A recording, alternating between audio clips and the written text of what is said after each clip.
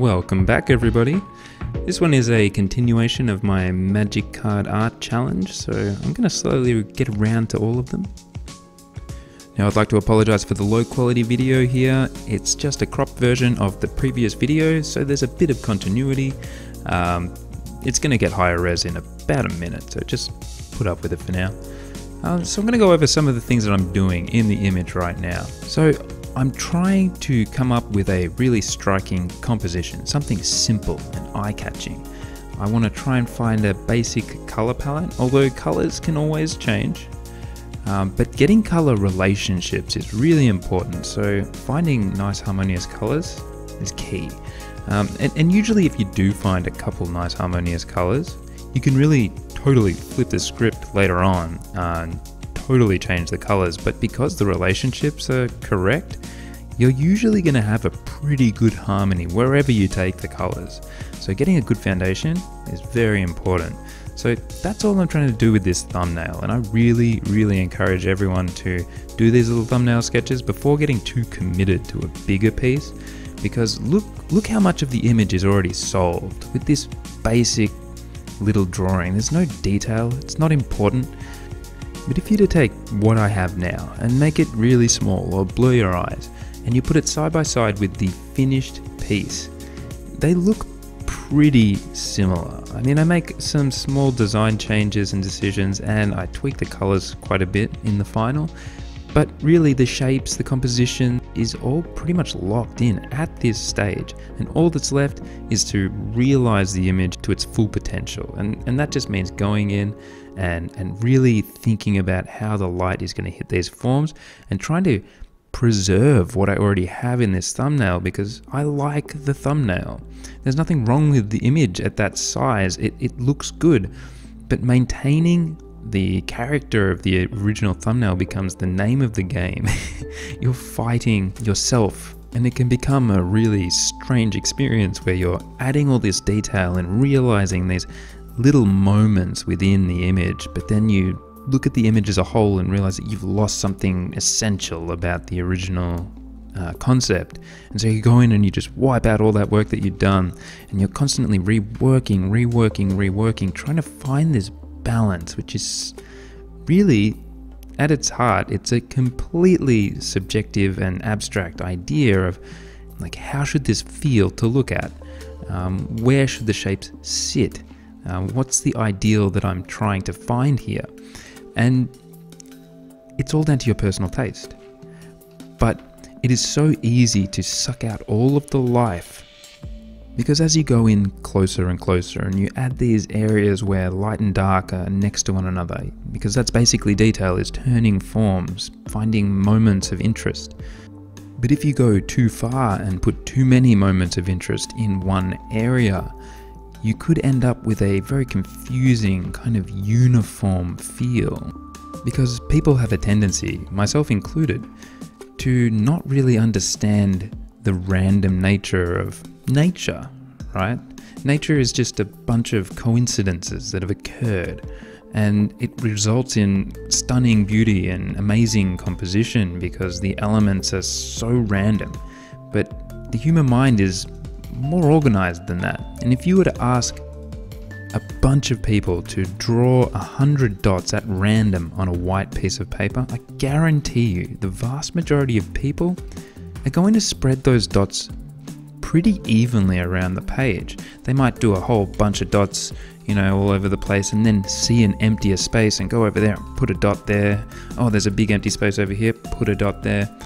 I know that that's probably what I would tend to do. In fact, I know it for certain because I did a series of oil paintings a while ago, maybe like a year ago, of these celestial cats in space, and I had to draw all of the little stars everywhere, and stars are a perfect example of this, random dots. And as you're putting them in, you see a big empty space and you just want to put one in there. But if it's random, they're going to clump up at times, and there's going to be empty spaces. It's a random assortment of dots.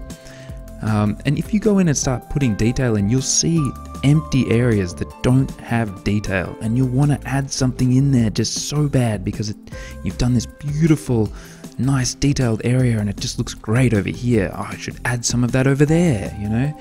I do the same with colors as well. Like put a bit of red over here and then suddenly this doesn't have any red over here. Ooh, I'll put a little bit there and a little bit there. And after a while of doing this, if you don't check yourself, you end up with a really even image where all of the detail is spread evenly throughout and the colors have evened out. But there's no visual interest in that. We don't want to see this even image. We want to feel things playing off one another. We want to see areas of interest. We want to see breaks. We want our eyes to have rest. And finding that balance is just so difficult. It's so subjective. And it's one of the hardest things about painting a landscape. It's the majority of the work. And I love it. You see, when you're adding all of this detail, and then wiping it away, and then adding it and wiping it away, I have a recommendation for you. Consider changing your brush regularly. If you're working digitally and you have all of these different textures, just change it regularly. And when you do wipe away information, when you get too busy and you go knock it all back, don't knock back all of the detail. Leave little bits here and there around the edges. Because if you do that, and you're adding in these different interesting textures and then wiping it 90% away, leaving little bits around the edges and then adding more detail and then wiping it back, you end up with a really rich, deep textured feel. And it's something that I've been doing more recently, trying to leave my mistakes underneath the surface. Because when I left digital art for a while and went on a bit of a crazy oil painting bender for like a year, painting cats in space, I found that the more you build up these layers of detail on top of one another, leaving all of the characteristics in there, because the paint is 3D. You make a brush stroke and if it's thick, it's got texture, and when you go in to add paint on top, it applies interestingly to this non-uniform surface. And you can kind of get a similar effect even working digitally, where you build up the character of an image with layer upon layer of detail.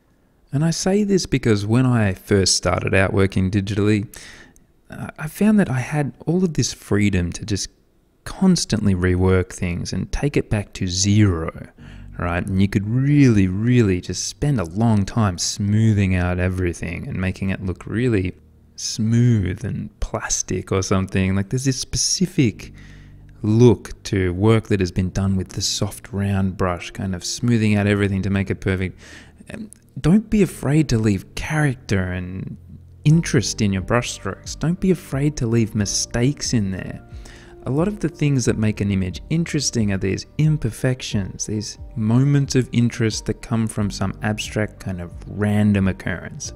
And if you sort of try too hard to get in and be in control of every little piece of your image, you just end up losing the life and the energy of the thing. But I'm not trying to say leave things rough, do a shit job. That's not what I'm trying to say at all. And I'm not trying to say that people who do really high detail work are doing a bad job. It's just when I do really high detail work, I do a bad job. So I'm just saying, take a look at your image when you're done doing a bunch of detail and be critical of the detail. If it's not feeling right, if it just seems less interesting to you than what the thumbnail had promised, consider wiping away a bunch of detail and getting stuck back into it and thinking about the larger building blocks again. And I want to make something perfectly clear. You can continue doing this process of knocking back the detail and coming back in and adding detail and knocking back the detail and coming back. And if you can maintain control of the idea that you had of the image, if you can maintain the feeling that you wanted from the start while adding more and more detail, you can get really hyper detailed and end up with something that's super, super tight. And that's fine as long as you haven't lost that spark.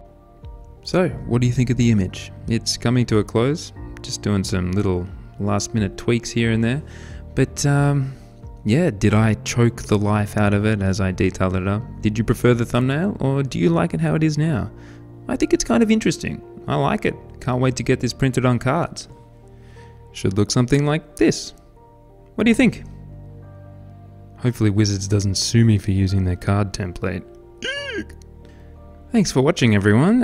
Hit that like button, comment down below, and hit the subscribe button if you haven't already. Why haven't you subscribed? Come on, I've got new videos coming out almost every week. Well, every week. I just missed one, okay? And I'm sorry, it just took a lot longer to make, okay? But every week, more videos. Hit that subscribe button and I'll see you there.